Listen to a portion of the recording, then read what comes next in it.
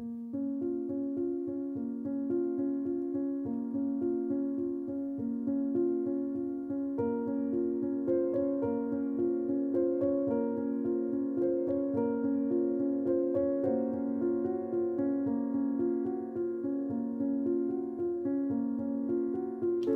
right, welcome to Now This Is Podcasting. I'm your host, Connor, and I have my co-host, Jaden. Yee. And former guest, Calvin. Thanks for having me back. And we're going to talk about Interstellar. This is going to be added to our favorites playlist. And this is my favorite movie of all time. I mean, I have That's bold. I have maybe close seconds, but this is easily. I think it's on this like pedestal above them. I love this movie. Has everything I want. It's science fiction, which I love. I think if you listen to this podcast at all, you know that I talk about science fiction books nonstop. It's great performances. It's the greatest score I think I've ever heard. Like, I have it on vinyl. I love the score to this. Even kind of the weird kind of stuff that steps outside of the kind of scientific kind of facts they're going for in this, it still works for me. Just everything about this film works for me. So I'm excited to talk about it. And it looks amazing too, which is no surprise. It's done by Christopher Nolan. So yeah, and it's Hoyte Hotema is his cinematographer. He's done a lot of he's done a couple of Christopher Nolan movies, like he did Tenet and Dunkirk. Yeah, this this is winner of Best Visual Effects. It did. He also did Spectra, the 007 movie. He did, which I was surprised he did Her. He did all the cinematography for Her. That's the Joaquin Phoenix phone movie. It's a great movie. I will never watch it. We got to talk about it. Okay, well, if I have to, then I will. Yeah. There's so many great philosophical questions brought up by that. That movie is excellent. Yeah, I do like that a lot. I still don't even know if I like Joaquin Phoenix. I love Joaquin Phoenix. I love him in Gladiator. He's just a wonderful person. Yeah, I think that's one of the best acting shows of all time. But let's get to this movie. But he also did Ad Astra, and I think you can tell, like, if you've seen that movie. I have not. That's one with Brad Pitt? Yeah, he has a similar look. But yeah, the cinematography in this is great. And then Hans Zimmer does the score. Hans Zimmer does like every score for Christopher Nolan except Tenet, because he was doing the score for Dune while Tenet was being made. So that's like the only thing he hasn't done for Christopher Nolan is that. So he did all 3 Dark Knights. Yeah, he actually talks about it. It was nice to move on for him from. It's basically like they spent years working on all the Batman movies, and so it was really nice to move on from kind of these same sort of themes throughout the 3 films. Yeah. Musically, and to find something totally new to do, which this has a really unique score to me because of how like big the organ is in it. Like it's like the driving force of the score instead of just like kind of a background piece, or it's not used as like horror movies use it as like a kind of an element in their films, or you hear it in like these like wedding scenes or something like that. But this is the score. Like the organ is the score, and then everything builds on it, which is great. Did you look into how he came up with the score, or what he was told the inspiration for the score was? Yeah, it's really great. So Christopher Nolan basically tells Hans Zimmer, he's like, he doesn't tell him what the genre of the movie is. He's pretty vague. He just tells him this is a movie about a father and a son. And so then Hans Zimmer comes up with the piece of music that ends up becoming kind of the base for all the other bits in the score. And it's not till after that he's written this piece, and Christopher Nolan hears it and likes it, that he tells it this is like a big epic sci-fi. It actually is more of a story of a father and a daughter, but Hans Zimmer was talking about how he really connected with this and really wanted to make this amazing score because he has a son, and so he kind of tried to have that relationship like be put. So Nolan lied to him to get the better outcome. Yeah. Which is exactly. I mean, a director is supposed to get the best performances and the best stuff he can. He did his job. Yeah. So I think it totally works. It's really cool, and it does. It feels like it's this big, grandiose, like epic score, and it feels like emotional, and it's because it came from this like emotional core to start out with, and I think you really feel that, you really hear it throughout the film. Yeah. Mm-hmm. Yeah. So I could just like wax poetic about this movie. There's just everything about it, like. The performances, I think Matthew McConaughey this is his best movie I've ever seen him in. I'd say second best, but yeah. That's tough. I don't know if this is his And best if you're film. thinking Dallas Buyers Club, that is not what I'm fucking talking about. So. I'm talking about Surfer Dude. Oh, okay. I'm a big fan of that movie. Mud is good. Mud was pretty good. But I'm talking about Surfer Dude. The movie is called Surfer Dude. Really? Yeah. Oh. And then you have True Stars Detective. him and Woody Harrelson. What? Yeah. I don't know. Movie's amazing. But yeah, after I saw this, that's when I was like, I looked at other stuff he's done, like Lincoln Lawyer and everything like that. I mean, How to Lose a Guy in 10 Days. I have watched that. Yeah, That's a great Great, one. yeah. But yeah, like this movie has really got me to be more interested in Matthew McConaughey as an actor, because he does like a lot of rom-com type stuff before that, and I was like, I don't care. And Sahara. Yeah, what That is terrible. Why? that Why Yeah. Matthew McConaughey? I didn't know that was such a box office failure. That was a big. I mean, that was a big flop. Before this movie, his like 3 movies before this were probably just like all right. Yeah.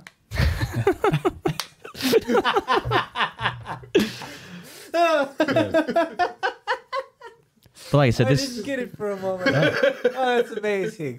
that was a good joke, dude.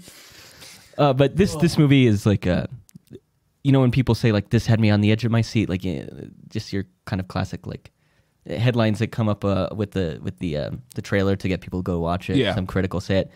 This is the first movie I was ever like, I literally was on the edge of my seat. There's a great, I think the climax as far as like action that takes place is the docking scene, which we'll get into. I saw this in IMAX in all of its glory, all the great sound and everything, and that scene's taking place, and I'm like, I leaned forward, it was on the edge of my seat watching this movie. This is one of the few movies that if it like does a re-release, I will go see it in IMAX. Oh, Like, yeah, absolutely, or Dolby. Like I mean, because the sound is great in this too. Like Yeah. it's very abrupt and I would love to see this again in theaters, because this is a movie that lends itself to being on the big screen so well. Like it doesn't do it justice to like watch it at and home. like I saw it at home for the first time. Like I've never seen it in theaters, Oh, so yeah. it would be sweet to get Yeah. that experience. Oh my gosh, yeah. Have you even lived? Yeah, this. Yeah, Calvin, I've lived. Clearly not. And I think Christopher Nolan does a great job of this. He does these really bombastic big films that just they lend themselves to being in a theater, which is why I think he was such a big holdout on Tenet being released in streaming, and it had to be in theaters, and it was a total bomb, which I don't think is his fault, and I don't think it's a bad movie. It's just like, That's weird. That's not what I've heard. I liked it. A lot of people absolutely hate the mix on it. It's Oh, one the of sound design, worst. yeah, the mix for it is terrible. Yeah. There's It's parts where too loud. well, there's parts where it's too loud, and then there's parts where you can't hear any of the dialogue. Like, Yeah. It's really crappy. And his kind of argument for that is like people just aren't willing to experiment and try new things. It's like I'm trying new things for sure, but make sure I can hear the thing you're trying. I mean, that's one thing about this movie is like, I mean, people, there's criticism about the score, like from other directors in Hollywood and stuff about Interstellar because it was too loud. And then he just went way overboard in Tenet. Oh yeah, no, I don't mind the score being loud in this. At some points it's a little annoying, but I think like in certain aspects, like the docking scene, like it fits perfect. Oh with that. yeah, it's great. And I think of a lot of his movies, this one has good relationships and character moments in it. I think there's some of his stuff that it's just such a big deal, and it's just such a spectacle on screen that you kind of lose out on.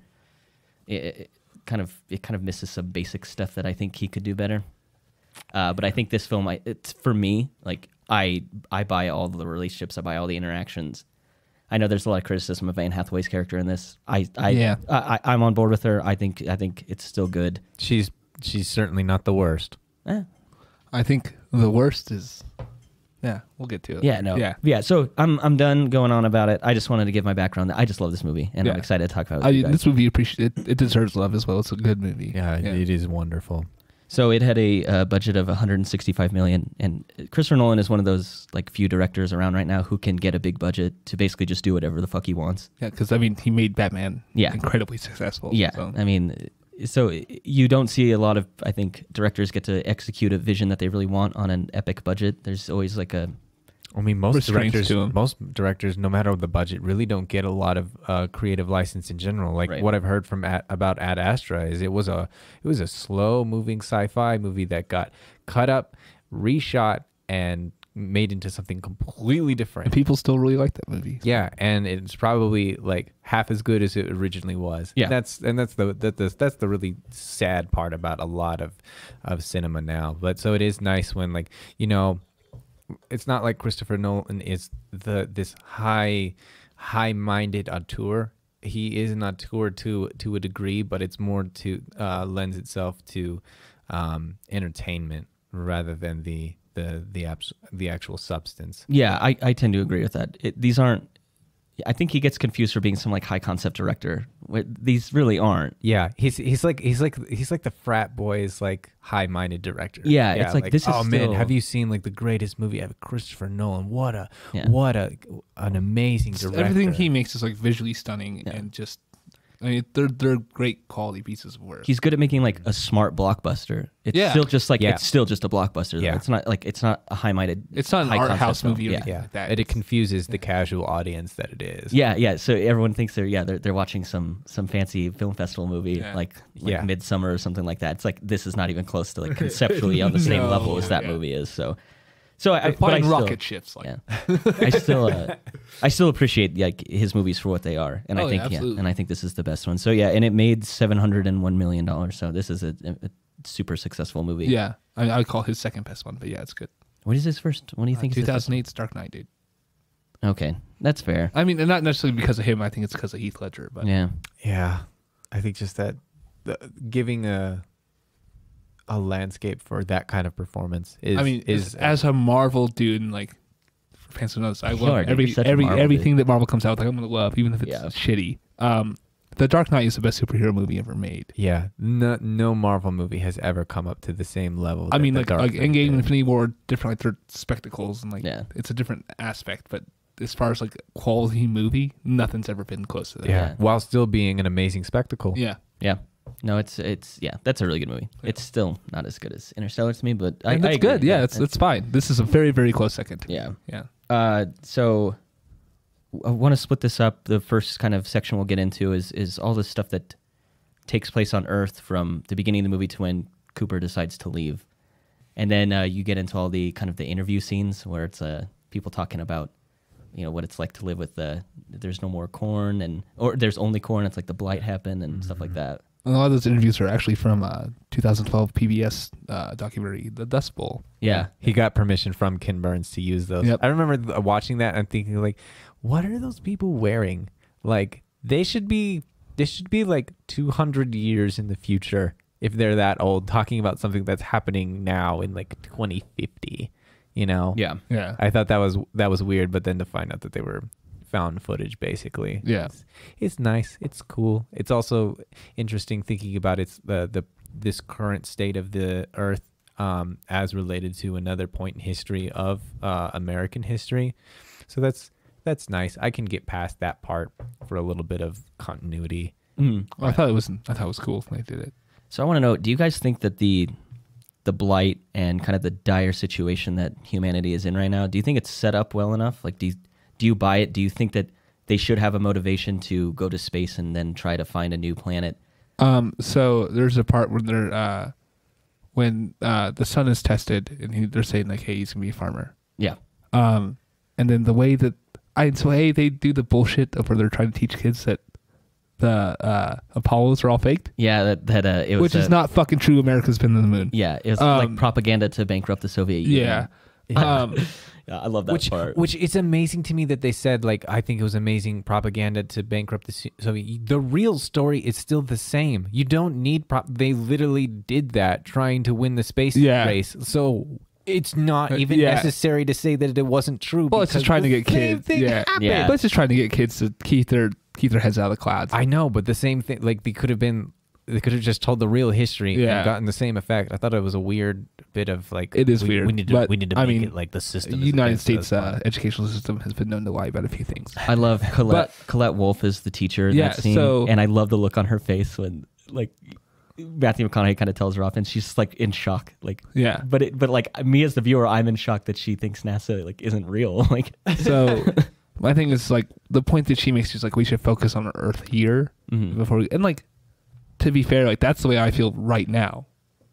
Okay. As far as shit goes, like as far as like we need to care for our planet, not worry about this. Oh, you're absolutely right. Yeah. And so that's the only kind of discord I have with it. Other than that, like if there's no fucking food, and we can't grow any food, we gotta bail. We don't have a choice. Yeah, I just didn't know if maybe because I think that was complaints I had heard was like.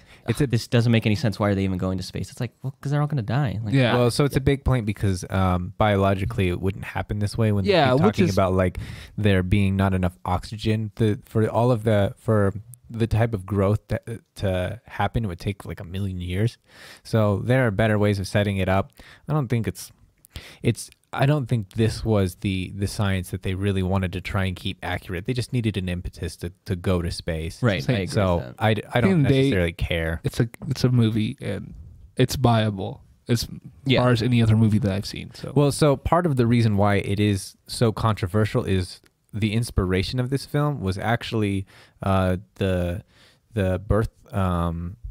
I don't know what the word is. I don't know why I can't think of it right now. But it's the concept came from a theoretical physicist and his friend who was a film producer, and they were actually introduced by Carl Sagan. So I like to think of this film as the brainchild of Carl Sagan. Oh, that's what the word I'm looking for. Brainchild. Yeah. Okay. But so they met, and so their entire thing, they wanted to write a film where the purpose was that all of the science would in the film would not be like any established laws would not be violated, and any speculation would be done by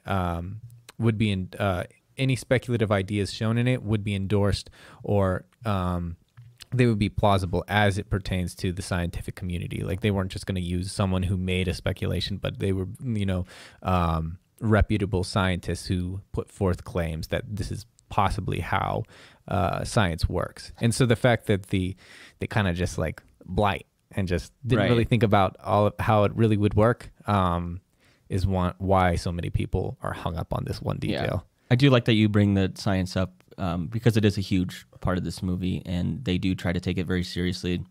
So Kip Thorne is kind of like who they had, he's a physicist, and he was kind of their go-to, and he basically is like, I won't be a part of this if you guys try to deviate too far from like the laws of nature that have kind of been established. And this is kind of a socially or a scientifically accepted theory.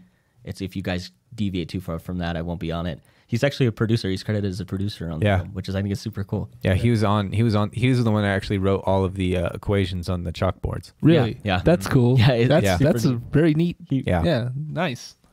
So yeah, to me, I thought, well, it didn't seem like contrived, and I thought the blight was explained enough because they talk about like first it was this crop that went, and this is the last yield of like okra we'll ever have, or. And they're all like, "You dumbass! You should have grown corn." Yeah, I just thought it was set up well.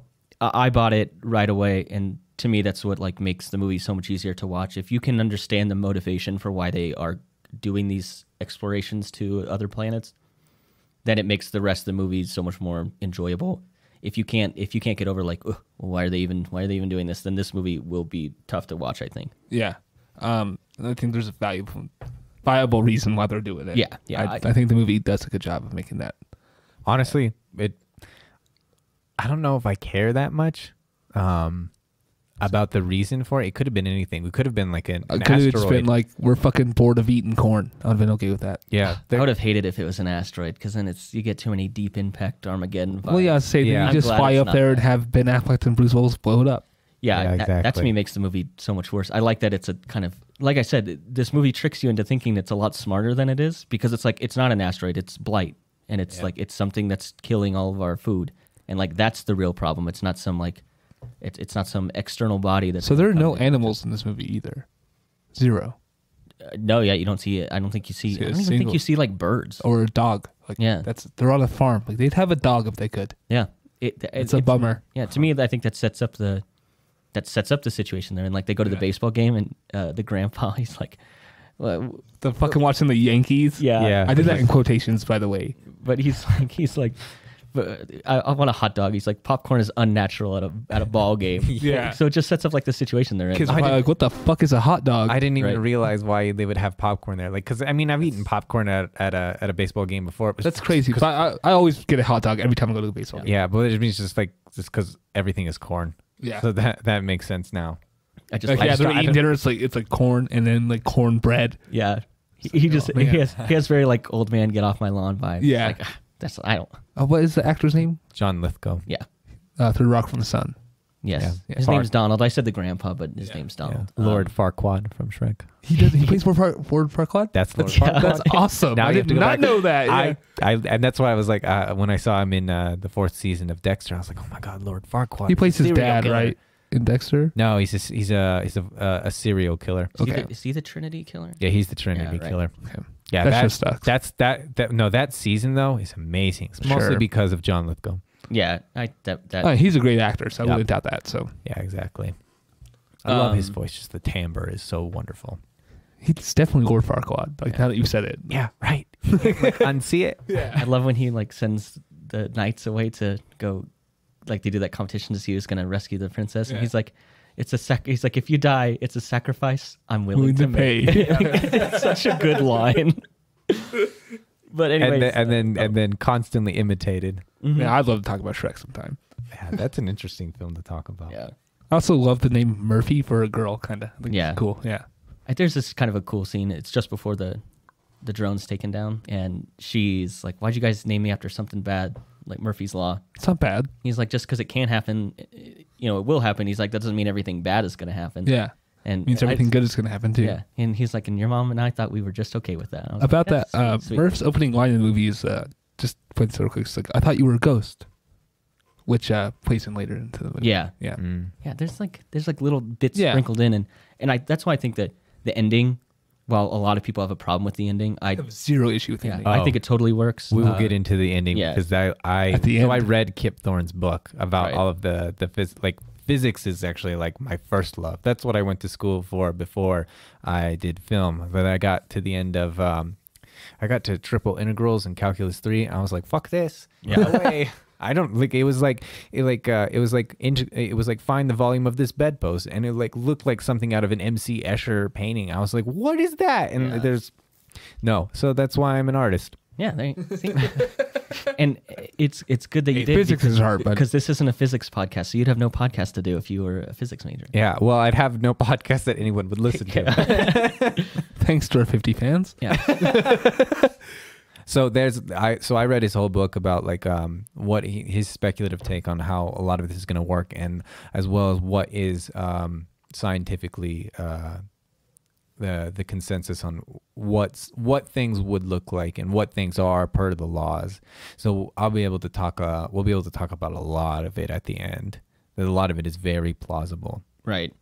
So then I want to talk about Murph's talking about the ghost in the bookshelf, and I love how the way it starts is the lunar lander is broken, the little model he has, and that's like kind of Murph first talking about the ghost, and he's like, you got to take better care of our stuff, and he's like, I'm not concerned with. He's like, you need to use science to explain things. He's like, I'm not concerned with like your conjecture. He's like, you need to use the scientific method, and throughout the process, he becomes way more interested in the bookshelf as well. Like it starts out as just kind of like he's trying to brush Murph off, I think, and then he becomes like really into it. It's like slowly builds into him realizing that this anomaly is something that's important. So it's some anomaly with gravity is knocking these books off the shelf, and Murph's trying to figure out what it means. And then when Cooper becomes more involved, that's when you find out it's like a binary code. And I think cinematically, I love that shot where they've just left the baseball game. There's like the dust storm, and Murph has left the bedroom or the door open to the room with the bookshelf, and you can see the way the light and all the dust is. It's like the dust is falling in a specific way, and it spells out this like binary code, and that's how they end up finding out. Like they follow those coordinates and they arrive at NASA. I just love the way that shot looks. I think just all the dust falling and the lights coming down. Yeah, it is beautiful. And then later on, Donald's like, he's like dinner's ready or something. He's like, whenever you're done praying to that thing. Like, I just think it's a cool little line, because at that point now Cooper is like totally involved in this. Yeah. Like he's invested now, and I like just the way it starts. He's like, oh, you're breaking stuff. You're not taking care of your things. I don't care about your ghost. Yeah. And then it becomes like the more they use the scientific method to figure out what it means, the more involved he becomes, which I think is great. And I think it really speaks to the film wanting to be scientific. Mm-hmm. And also the foreshadowing of the lander getting knocked off and being broken. What do you mean by that? The little model getting broken as it's knocked off, just like it's broken by man in the explosion at the end. Oh, okay. I didn't think about it that way, but that's a cool bit of... Yeah, I guess you're right. That is a cool bit of foreshadowing. I never thought about it that way. That's cool. Yeah, that's what I'm here for. Yeah. So they find the coordinates. The movie does a good job of, I think, building the relationship between Murph and Cooper. They arrive at the coordinates, but it's fenced off. And he's like, I think we've reached the end of the road. She's like, aren't the bolt cutters in the back? He's like, that's my girl. I love their relationship. And I know a lot of the inspiration for the film came from Christopher Nolan and his brother, Jonathan Nolan, wrote it. And it was supposed to be like a father-daughter story, but set in this like epic sci-fi setting. And I think that they captured it really well. I buy the relationship between Murph and Cooper. Oh, absolutely. Especially when she's when she's young. Yeah, young Murph is great. And I like all because there's 3 kind of iterations of her throughout the movie, and I think they all are really well done. And I could not disagree more. Oh, okay. I honestly would cut Jessica Chastain entirely. It's the worst part of the film, and you could cut all of those scenes, and this film does not change one bit. No, well, I think it still plays into the linear concept of time that's going on with that. Yeah, but you don't even need it though, and we'll explain it. Yeah, when we get into that section, I'd love to talk about it because I disagree with you. So. Oh yeah, I know. Don't worry. Who is the little girl that plays Murph? Mackenzie Foy. She does a fucking fantastic job. Yeah. I think her acting with Matthew McConaughey, and I'm sure that McConaughey had something to do with that, with boosting her confidence and stuff. Yeah, because McConaughey's a good dude. Well, yeah, and right. You get to share the screen with this big time actor, so it's got to be like okay, I must be good if I'm on screen with this. Yeah, and I'm sure he was just like encouraging her the whole time. Like that's the way I picture Matthew McConaughey being. And yeah, it's just their relationship together. I feel like even off screen was probably pretty good. Mm-hmm. Yeah, and that's actually something that Kip wrote in his book about. Christopher Nolan said that if either Matthew McConaughey or Anne Hathaway had questions about the sciencey stuff, to talk to him, and he said that he met Matthew McConaughey and they just talked for like 2 hours. He was like, it was like math and physics and religion and spirituality and politics. He says it's just like a wild dude, and he's so much fun to talk about. And he was talking to Linda Obst, is his friend, the producer, and she's like, yeah, I didn't want to spoil it for you. He's so cool to talk to. No, I imagine he's an excellent dude. So when he cuts the chain on the fence, and that's when you're introduced to TARS, which is these get described as robots. Well, wait, that's TARS? Yeah, because later on, when he's kind of in that interrogation room, he's like, "Don't make me take you down again." Man, I had no idea. He tases him and stuff. That's awesome. Yeah, and it's you can tell it's Bill Irwin's doing the voice. Yeah, so it's him at the beginning on the other side of the fence. You just see the flashlight, so you're sort of introduced to TARS, and I like how they do it because you think it's probably just a guy. Yeah, with a flashlight and a gun. That's what I was thinking. Yeah, but then Cooper wakes up and he's in this interrogation room, and there's this mechanical thing in front of him. And it was done on purpose because Christopher Nolan's like, I don't want a robot in this. A robot is designed to like emulate human behavior. It looks like that's like kind of how they're all these bipedal, this mechanical entity, and they're all designed to kind of act like or work like a human does. And he's like, I don't want that. I wanted something that is like completely practical. Yeah. And he described them as actuating machines rather than robots, which I think is an excellent way to put them because it's basically they're the same rectangle shape, and it's that same shape in a different scale that just keeps opening up to allow for like more dexterity or mobility. Yeah, and it's really cool the way they put them together because it is just supposed to be something that is practical. Like it's completely functional. There's no style to this machine at all. And I love the way they're introduced as he's like, oh, you're not a Marine anymore. He's like, there's no armies. Yeah. And so I like the idea that like this used to be like some kind of this was a part of like a unit or whatever. It served a function before. Yeah. And now it's kind of been repurposed for this like new NASA. And it's not like this is just the robot in the movie. It's not like a droid from Star Wars. It's nothing like that. It's like it's so functional and purpose built, and they just kind of adapted it. I think there's a lot of kind of nods to like everything is adapting. Like that's the world we live in now. Mm-hmm. Yeah, I love how it is a transformer. Kind of, yeah. I think it's so cool, and they do a lot of cool effects with that where it's a practical like there's a person moving it. Bill Irwin does the voice, and he also is like the movement behind it. It's like they use like air pressure and pneumatic pumps to like move it because they decided they want the exterior to be stainless steel. It started out as like an aluminum chassis and it was pretty easy to move. Yeah. But then it's like almost 200 pounds, so they had to figure out how to like pneumatically how to get it to move that way it could function on screen and like someone awesome. could actually move it. That first introduction to it is like that's practical, like that's on set. None of it is CGI. And then there's some scenes where the robots have more, not robots. These machines have more robust movements, and those are CGI, but they still have some kind of something practical on set. That way you can, visual effects artists can like use the lighting. They have some kind of reference, which I think makes the visual effect shot so much better when you're not just kind of guessing at it. You can see something to compare it to. Yeah. Yeah. And I do love how this leads into, though, as like NASA as a shadow agency. Yeah, which is cool. Yeah, because they... basically underground science. Yeah, because they said that they basically, NASA refused to bomb starving people. Yeah. And that's kind of why it gets shut down. Which like that part was kind of, I was like, man... But to me, I think it's... Yeah, I don't know why NASA would be the one. Yeah, but I like that they point out that they refuse to do it. They're like, this is a agency that's meant for scientific discovery, not murder, not causing harm to people. And again, I think that sets up kind of the situation that they're in. It's like it was so bad on Earth that they were willing to like, we're gonna cut down the population because there's not enough food. Like they're willing to go that far. So I think that adds to that part of the story. What do you guys think of the whole NASA scenes in general? I think as far as the pace of this movie, it seems like pretty consistent throughout. I think it moves from beat to beat really well.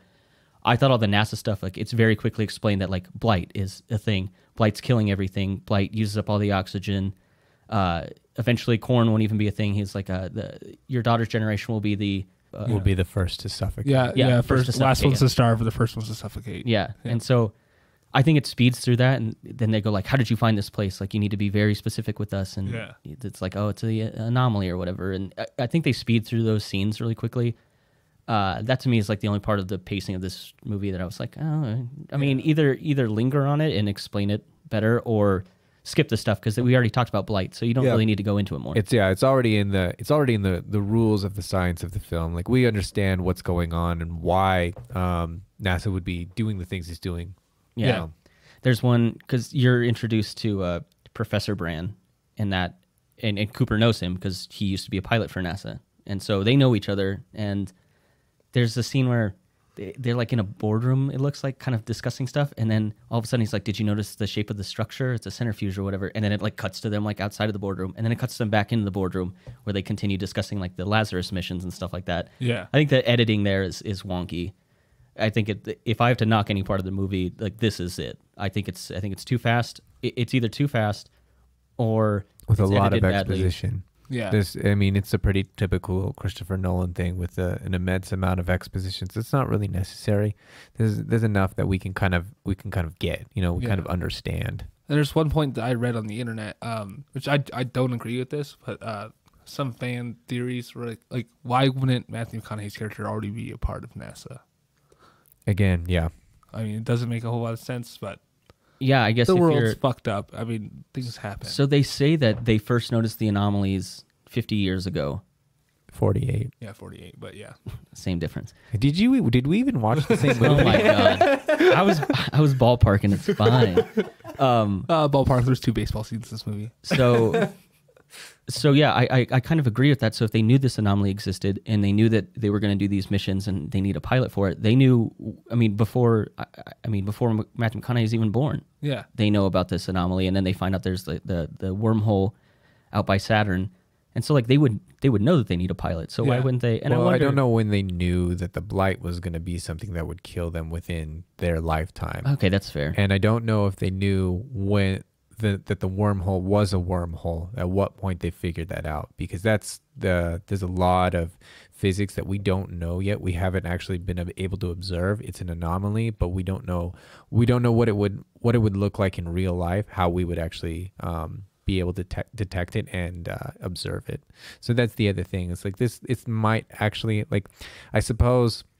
It would have had to been quick though, because the Lazarus missions were 10 years ago, so that's 38 years after discovery.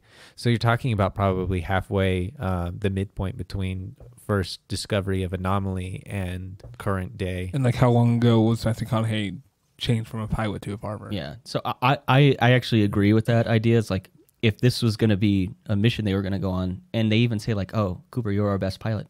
call your best pilot to be a part of this. What? Like, yeah, they did say that they thought he was dead, but I don't know why. Yeah, that's again. I think there's a lot of stuff in this movie that tricks you into thinking it's smart, but this is a part of the movie that is not smart at all. Yeah. It's funny because there is a lot of high-minded science. You know, it's true to the science, but it's also a lot of melodrama that's added into to make it like a sciencey sci-fi epic. Yeah, this is kind of sciencey science. Yeah, I like that. So basically, like, they can't tell Cooper anymore about these missions until he agrees to be a part of it. And which is weird because, like, why? Who cares? I think there's not a lot of time spent on him deciding he's going to do it. They're just basically like, you need to join or we're not going to tell you anymore. He obviously is going to join because the plot needs to move forward. Right. And so you need to know what these missions are. And the Lazarus missions are basically they're sending astronauts through this wormhole to potentially habitable planets on the other side in a different solar system. And they have one final expedition that's going to basically has the chance to, through plan B is like they're going to repopulate by using surrogates and like donor eggs and stuff like that. And plan A is Professor Brand's going to figure out the equation to gravity to basically harness it to make massive ships that can move. Yeah. Yeah. So when we move past that, he's agreed to go, and I think you get a really good scene with like him and Murph, where Cooper's going to explain to Murph that he's leaving. He's going to go on this mission, and I think it's set up well. I think this movie has a lot of setup payoff moments, and I love that in movies. I hate it when you set up stuff and there's no conclusion to it, and so they set up the watch in a really good scene where he's basically explaining how relativity works and time is going to move differently for Cooper than it is for Murph, and he's talking about like when he comes back, they'll compare the watches. And he's like, I might be the same age as you. She's like, what the fuck? You even know when you're coming back? I think that sets up her character when time skips forward and she's an adult to kind of like she has this anger and this animosity towards him. And also being intelligent. You know, the fact that she picked up really quickly that, you know, obviously he'd be gone for a while, but the fact that she took it to the next step of thinking about the difference in age of them right now. Right. Yeah, I just think it sets her up because then she ends up becoming a scientist and works for NASA too. Donald has a great scene with Michael Caine. Yeah, with Michael Caine, and he's like, oh, maybe I should. Michael Caine's like, maybe I should stoke the flame of you know, because she's smart and she's intrigued by this. And Donald's like, oh, she's already running circles around her teachers, making fools out of her teachers. She can make a fool out of you. So I love Donald in this. Like, he's so protective and he thinks so highly of Murph. I just want to know, like, I think Jane had mentioned earlier, her acting is so good. The young Murph, Mackenzie Foy. Yeah. I think she's great in that scene. Absolutely. I think she's great in every scene she's in this movie. Don't make me do this, Murph. Don't make me leave like this. Like, that is... Because he knows he has to do it. Yeah. And like the one person's heart he doesn't want to break is hers. Yeah. Because I think Donald and his son, played by Timothy Chalamet, Tom, they seem to understand. Like, they get why he's going. Murph is younger. She just sees it as like being abandoned. Yeah. And so Cooper's goodbye with Murph is like much more emotional, and I think they do. It's just like they're just acting their hearts out on the scene in that scene. I think they're both really good in it. I agree with you so much. And like when she realizes, she's like, the Morse code says stay, it says stay. Yeah. I love Matthew McConaughey when he's like, I love you forever. That's like one of my favorite scenes in the movie. I mean, it's one of my favorite bits of dialogue, and I love the way it's delivered. Yeah, that part sticks out to me. That one line sticks out to me in this film. Mm. I also love Cooper's, he checks under the blanket in the front seat of his car because Murph snuck into the car with him earlier when he's going to NASA. Yeah. And he checks the blanket again. I was like, oh, my heart. Yeah. It got me. Right. I feel like there's almost like a hope that she was there. Yeah. Well, he did start crying. Yep. So. And after that, he gets on the shuttle and they launch. And so that's kind of the... Which I was very happy they just skipped right to that too as well. Because I don't need more exposition explaining how they're launching or like when that's all going on. Or like them like suiting up and like mission controls, they're like which counting happens it down. In every single space travel movie. Especially in American film because it's like a celebration of of our history. And I think what the film does nicely here is it's really not about countries. It's about it's about existence. It's about sentience in general. You know, it's what it's legacies and choices and human connection in general. So to move beyond that, I think is the point, and why it cuts over all of the stuff that leads up to getting on the shuttle. You have a really heart-wrenching crossfade of emotion, you know, from her crying, him crying in the truck to him taking off. You know, it's meant to be felt simultaneously. Yep. Which is, I like so that wonderful. you bring up that it's supposed to be. It's not about countries. It's about humanity. It's about humanity. It's about how do we overcome this, and so that's why I actually thought it was weird that they have American patches on their spacesuits, and then whenever they arrive at these camps that are set up on the other planets they are traveling to, they all have like a Lazarus mission flag and a U.S. flag. Yeah. So that's actually a part I don't super like, because it shouldn't be.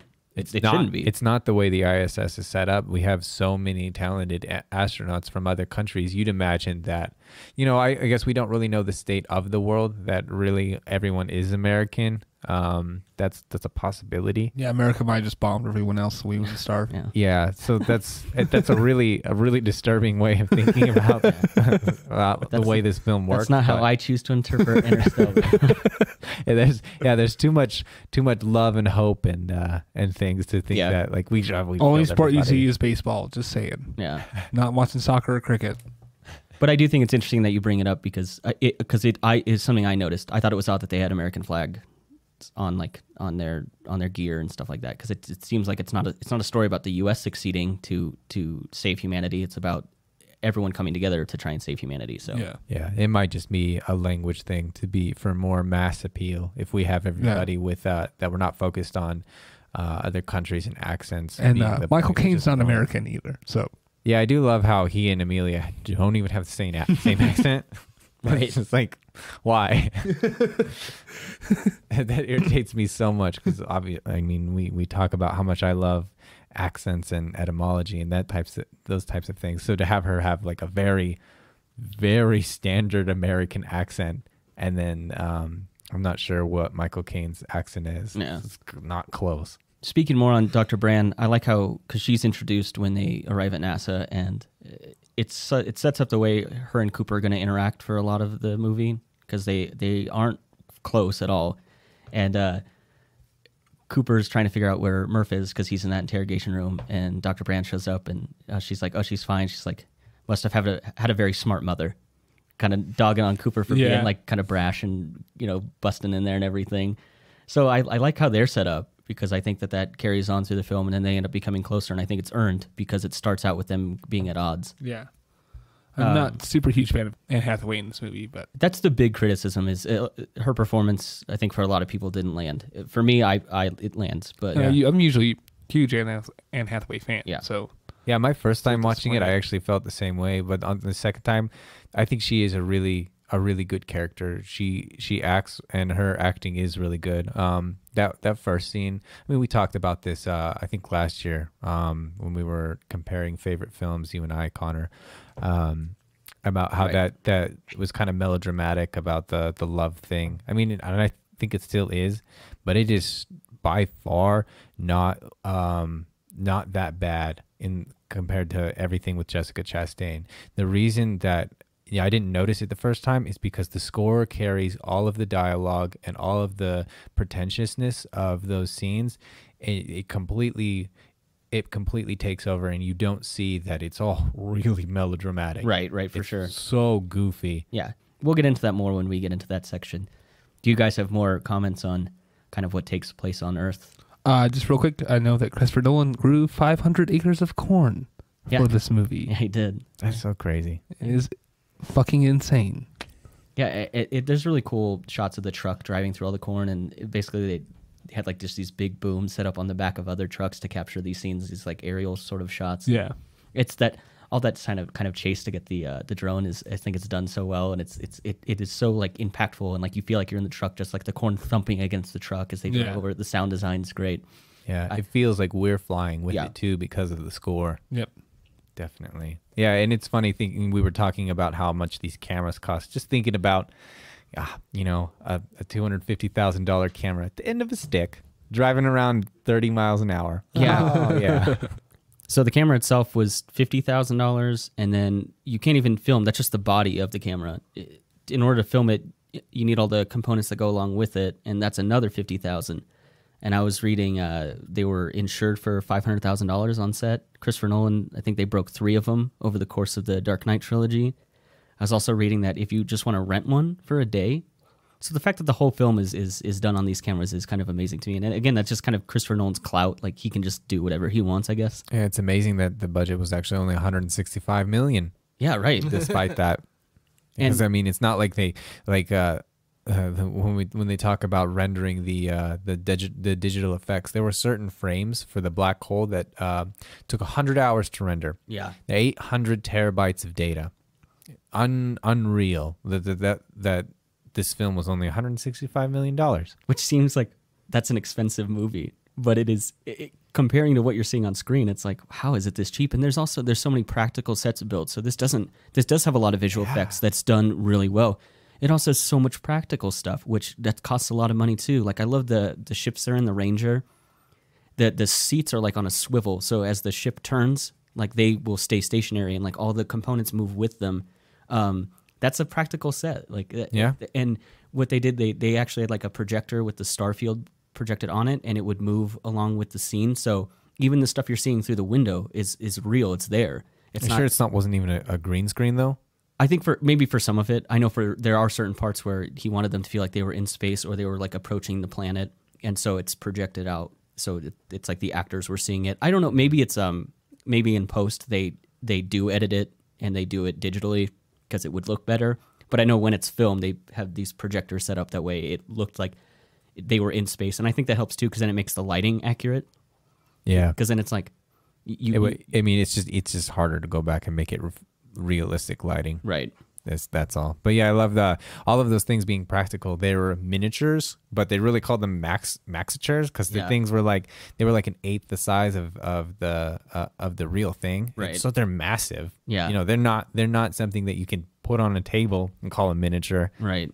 I love the phrase that Peter Jackson uses for like the miniature for Helm's Deep. There's one it's like a quarter scale of Helm's Deep. It's humongous. Oh my gosh! And and then there's like the Tower at Isengard there's a miniature of that, but he calls them bigatures, which I think it's just a great term. That is great. It really flows off the tongue. Yeah, better than maxitures. Yeah, I wasn't gonna call you out on it, but it's well, that's what they called it. Is that what they used? Yeah, that's I thought that was like I'm not wrong, Connor. Like, I thought that was a Calvin original. Oh no, yeah, no, that was what they on the set referred to them as. But I love too because they made them that way of how they placed the camera. Like they placed the cameras on the side of Coop's truck, showing him go behind as he's driving away from the house. They have so many cameras set up on the side of the ship so you can see out into space. But I love that. It just feels like you're actually. It's not this big dramatized like theater type thing. Instead, like it's a lot of like, this is what's happening. This is what they'd be. You know, these are the types of things they'd be able to see.